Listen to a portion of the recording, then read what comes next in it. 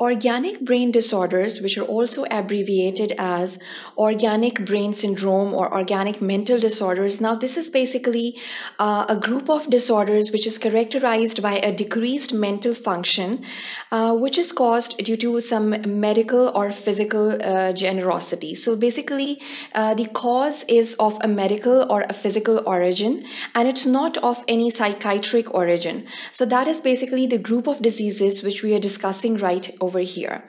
Now, what basically happens over here is there is a range of diseases which can correlate to this organic mental disorders or organic brain disorders. We'll have to classify them depending upon their severity, which can range from milder forms to moderate forms and even the severe forms, which can hinder the day-to-day life activities of the person. So when the patient basically walks into your clinic and he or she gives you a history of a decreased mental function, which can be the loss of memory, the loss of incoordination, the loss of the continuous speech, or even any activity which is hindering his day-to-day life activities, it can be regarded as an organic mental disorder.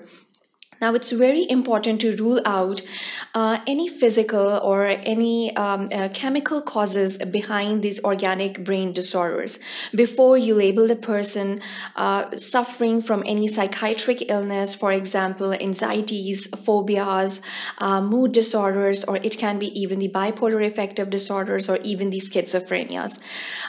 Basically, the symptoms are quite similar, and the differentiation is again very important. The differential diagnosis is again very important.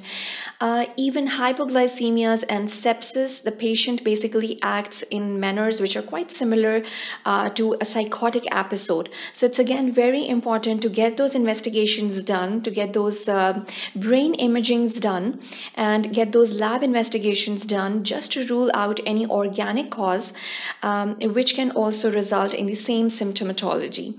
So over here, basically, in this section, we'll be discussing the organic conditions and then the psychiatric presentations of these organic conditions. So basically, it's a correlation. Even the psychiatric conditions can present as some bodily dysfunctions, for example, some physical symptoms due to some psychiatric illness. And then it can be the other way around. That is, the organic conditions can manifest themselves as some psychiatric presentations.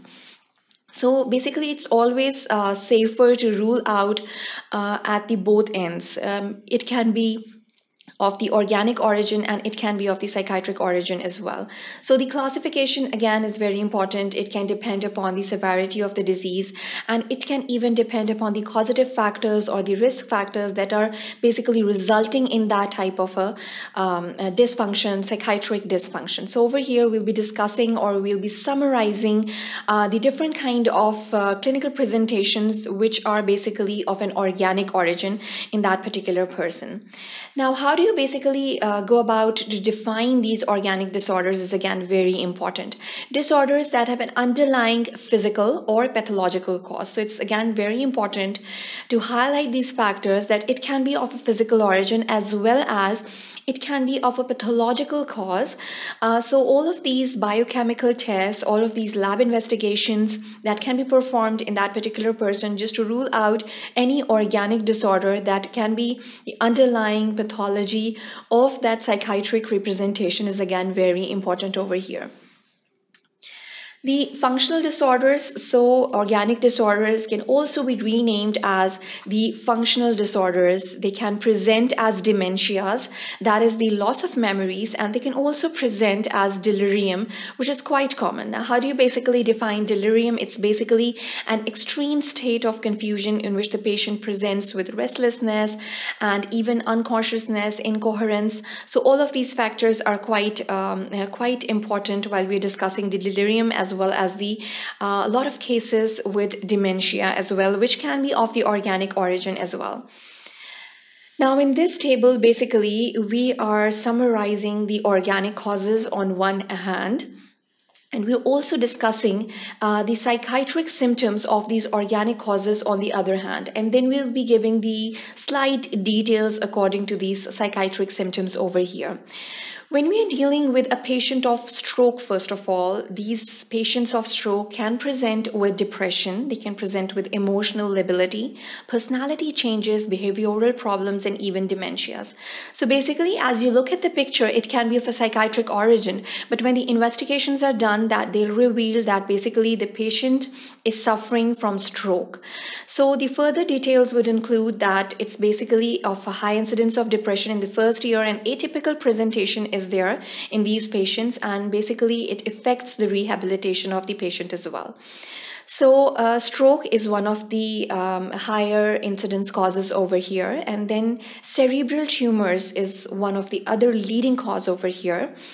The local effects may depend upon the site of lesion, for example, the occipital, and may give rise to the visual hallucinations, the frontal to behavioral changes, and hypomania and depression as well. So also the adjustment disorders and the depression linked to diagnosis is again very important over here when we are discussing the cerebral tumors to be the cause of any psychiatric representation. Epilepsy is another cause which is quite common, and it's again going to present as auras. The patient is going to give you the history of auras. Along with it, he's going to give you a history of hallucinations and other disorders of perceptions as well. For example, psychosis and neurotic disorders as well will be seen in such patients.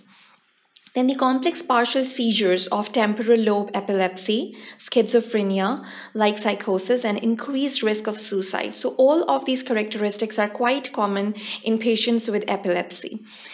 Patients with head injury would usually represent or will usually basically give you a history of amnesia. Then we can see the behavioral disturbances in such patients along with the cognitive impairment. So patient will have the difficulty in the thinking process, in the thought form, and in the thought content as well.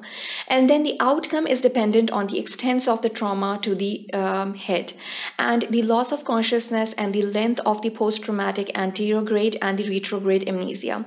So basically, anterograde is amnesia. What happens is the patient loses the ability to memorize things, and in retrograde amnesia, he is basically having the difficulty to recall things from his past. So these are basically the two kinds of amnesia that we see in people with head injuries specifically. So porphyrias can also represent as emotional disturbances and labilities, delirium again, which was an extreme confusional state that we talked about, and then depression, panic or anxiety episodes, and psychotic episodes can also be administered in such people who are suffering with porphyrias.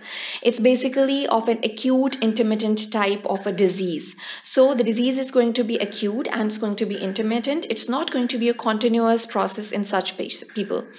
Hypercalcemia is another condition in which basically the person will present as suffering from depression. He's going to be fatigued and low energy, irritability, and cognitive slowing. So it's again one of the causes of the psychiatric presentation of the organic disorders as well over here. Then we have another metabolic condition which is known as uremia, or the renal failure, or the hepatolenticular degeneration, which is also known as the Wilson's disease. So it's basically a syndrome which is characterized by all of these characteristics. Now, how is the patient going to present? Basically, he's going to be in a state of depression. Then memory problems are going to be faced by such people. The person will give you a history of delirium. In almost 33% of patients, such a case of delirium is noted down. And then he may give you a history of psychosis and presents with hepatic or movement disorders as well. And then psychiatric symptoms including dementia will be seen in such people.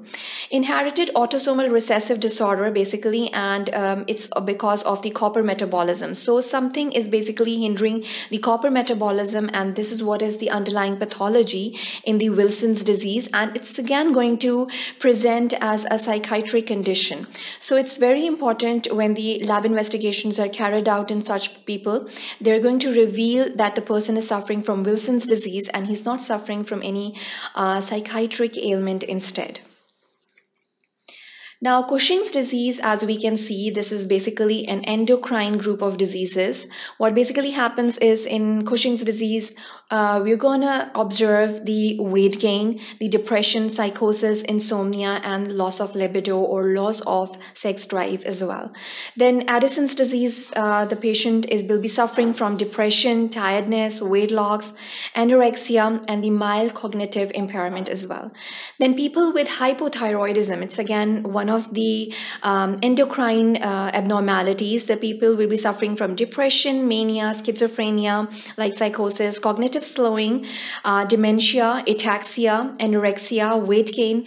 There'll be a depressed mood and psychotic symptoms, loss of libido, loss of sex drive, and poor memory will be observed in such people. So all of this syndrome is basically characterized as myxedema madness. So this is the terminology which is used for such a syndrome. Then hyperthyroidism is basically characterized by weight loss, first of all, and increased appetite, anxiety, psychosis, irritability, loss of libido, restlessness, and then weakness. In hypokalemia, the patient will give you a history of depression and sleep disturbances as well. Then we have hyperparathyroidism, in which the patient will be having delirium, agitation, anxiety, depression, cognitive impairment, along with irritability, emotional liability, and psychosis along with it.